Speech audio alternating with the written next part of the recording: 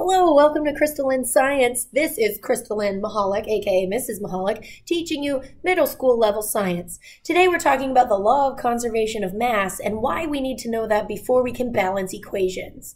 And so today I'm showing you these two Boston bottles on here, water inside them, and an effervescent tablet is on each of the sides of this balance. They also have corks on each side of the balance, and those are also on there so that it keeps things even, so they're not leaning in one particular direction. Now, the law of conservation of mass states that matter cannot be created or destroyed. So the same things that we make, everything here, all of the solids we can see, everything, the reason we can make those things is because it's all made from substances from the earth. Yes, even like your phone. Your phone is made of substances from the earth. Aliens didn't come and drop your phone off. Like everything that you see was made of substances that are found on this earth, elements, chemicals that are found on the earth. Okay, so in order to explain that, we're just saying that you cannot create or destroy any new matter. Everything that's here is here. Now, you can build compounds and stuff like that helps you create those things like plastics, but there's nothing new. There's nothing being created, nothing's being destroyed. That goes along with the law of conservation of energy. Maybe you've heard of that before. That states that energy cannot be created or destroyed. So the food that I eat, maybe if I'm eating a salad, it took light from the sun, so it converted that energy into food energy, which I use to make, mechanical energy so that I could move and stuff like that from the sugars that are in it. And so the energy is always conserved. Nothing is ever officially destroyed. Now, there was this crazy guy named Albert Einstein who decided that you could create a small amount of matter to create a large amount of energy. And that's a whole different story there, because he's like, I will not be bound by the laws of science. Anyways, back to here. We have two different Boston bottles here, and I'm going to put this effervescent tablet in this side and plug it up.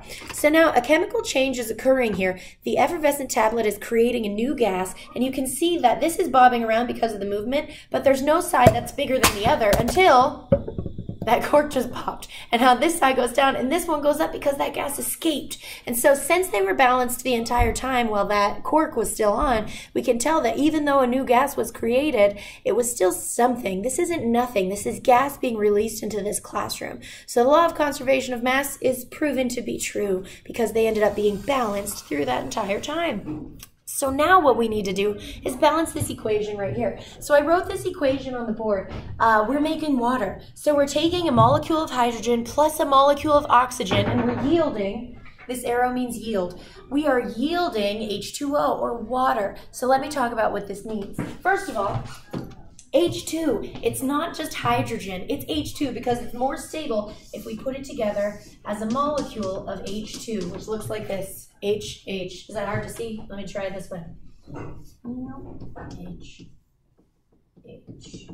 Okay, so now you can see that that's two H's stuck together. Over here, there's two O's stuck together, which would look like this, O and O, two O's stuck together. So now when we move over here, all of a sudden we have H2O, which would look like this. It would have two H's, right, and two O's, but wait a minute, H2O, two H's and an O, kind of looks like Mickey Mouse. Here we go. So now we have H2O over there, but there were two H's over here, and there's two H's over there. There were two O's over here, but there's only one O over there. That doesn't make any sense. So we have to be able to balance this equation. So what you can do is you can add coefficients. Now a coefficient is just a number that comes before a compound. And so since I have two H's over here and two H's over here, that's even, but my O's are not. So what I'm going to do is I'm going to try to get two O's over there. So I'm going to add a coefficient right here. It's going to be a big number 2, big 2 right there for the coefficient, which gives me a total of two H2s, which is really 4 H's, and then two O's. So I can draw my other O here.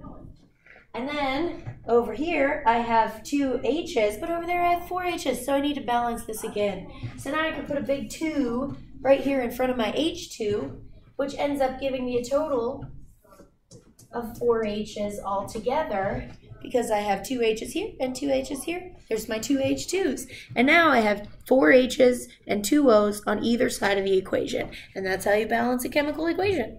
Thanks for watching Crystalline Science.